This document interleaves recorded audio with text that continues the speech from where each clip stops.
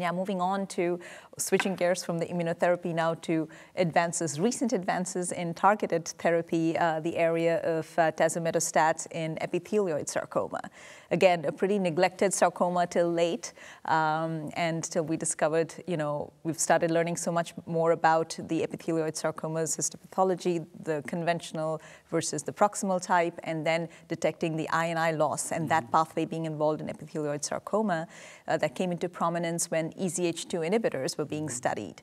So what is your take on the recent approval for tazemetostat, and how do you think our management of epithelioid sarcoma patients is going to change now? Yeah, I think that it's remarkable in a lot of different ways. It's remarkable that this is a rare type of sarcoma, maybe 200, 300 new patients per year in the United States, so it's very rare. And there is some activity of chemotherapy, but it's really not a very chemosensitive tumor. And even when you have a small epithelioid sarcoma, a centimeter, say, on the pinky or finger, the local recurrence rate after surgery is very high.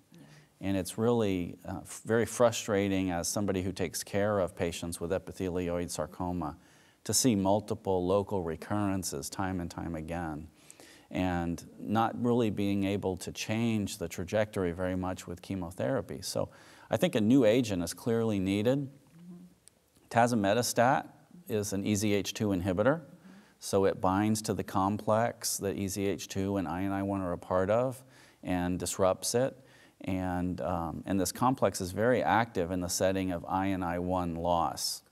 And so a diagnostic test that our pathologists do in the sarcoma world is to test for I&I1 expression in any tumor that resembles an epithelioid sarcoma. And if we find... That's an easy test by immunohistochemistry. Yeah, so, correct. Yes. Yeah. And so if I&I1 is lost, then this is an opportunity to treat a patient with epithelioid sarcoma with a first-in-class epigenetically active EZH2 inhibitor that has clearly shown benefit in these patients. Right, the challenge remains, it's a rare disease. This FDA approval is based on a phase 1 study. Right. Response rates as defined by RECIST, which we all struggle with and we think only shows part of the story, but nonetheless, the response rates were in the 15 to 20% range. So not the highest by RECIST, but these patients have such a need, and it's such a logical, rational target. Makes a lot of sense, and so I think we're going to use it. It's looking forward to using it. Yes, and I think it really opens the field to discovering this epigenetic modulation further, because this is the first EZH2 inhibitor, and we know that I&I loss with the SNF complex modulates the EZH2, but maybe there are other inhibitors in that pathway that probably can be modulated further down that have better efficacy. But you're right, it's 15% response, and it doesn't seem to, I think most, part of them, they go up to 6 months, or at least the duration of response is 6 months, but most of them do end up progressing fairly quick. But do you think you're going to use this as frontline therapy for patients with epithelioid sarcoma with I&I loss, or are you going to still start them on chemotherapy and use this in later lines? That's a $1 million question. We know that doxorubicin-based regimens have some activity. Yes. Probably also in the 15 to 20% range. Gemcitabine docetaxel combination has probably the similar activity. Some people may say a little bit more activity. Yeah, maybe. So in my practice, we either start with gemcitabine docetaxel or we start with tazemetostat as their initial therapy. We prefer to do it in patient with a measurable lesion so that we can assess response to therapy.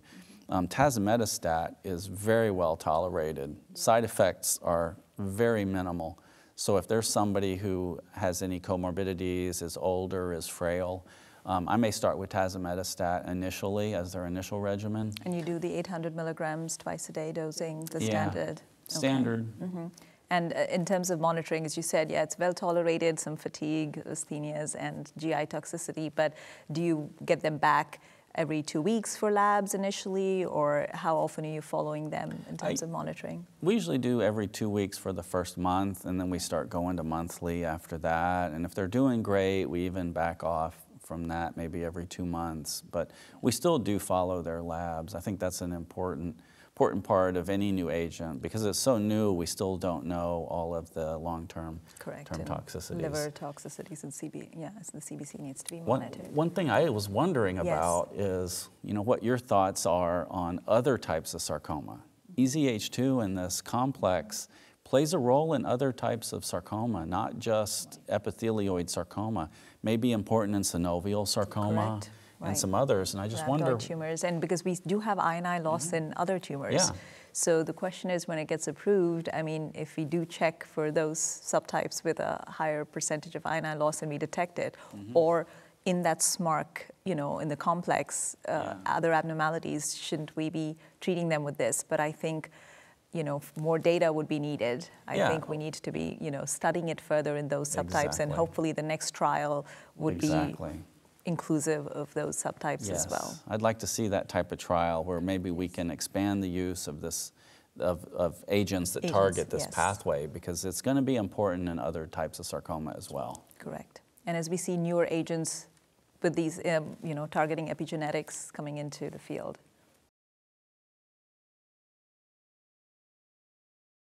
So let me just ask about using this. Are you using tazemetostat preoperatively? Are you using it adjuvant? Do you think there's any role at this situation, or is it relegated in the current environment as it's approved for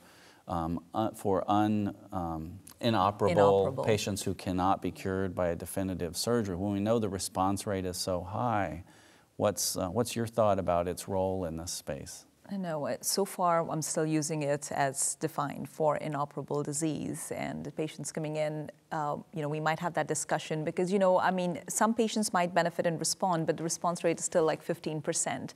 So if they're clearly operable, I think that is still the standard, unless they're borderline operable, one could make the case of giving them some neoadjuvant treatment and seeing how they do. But you'll have to do a quick check just to make sure that they don't lose the window of the surgical resection. So I think, unless we get more data, and maybe, there is studies to look at a higher dose, or we can basically better define the response rate and which patients might benefit more, it will be difficult to bring it up to the frontline setting. Combinations with chemotherapy. Combinations with chemotherapy also. And then, of course, more is to be learned. There is a warning about increased, I know it's less than 1%, but increase in leukemia, like T-cell lymphoma, the MDS and AML. So that needs monitoring as well. So I think we'll have to see how that, side effect or the secondary malignancy effect plays out. Great. Well, this is certainly an exciting new drug with a great rationale that we now at least have in our arsenal to treat patients with epithelioid sarcoma. Yes, and we're showing the world that in this rare 1% of all sarcomas that we can actually do trials and get a drug to approval. So that is very exciting.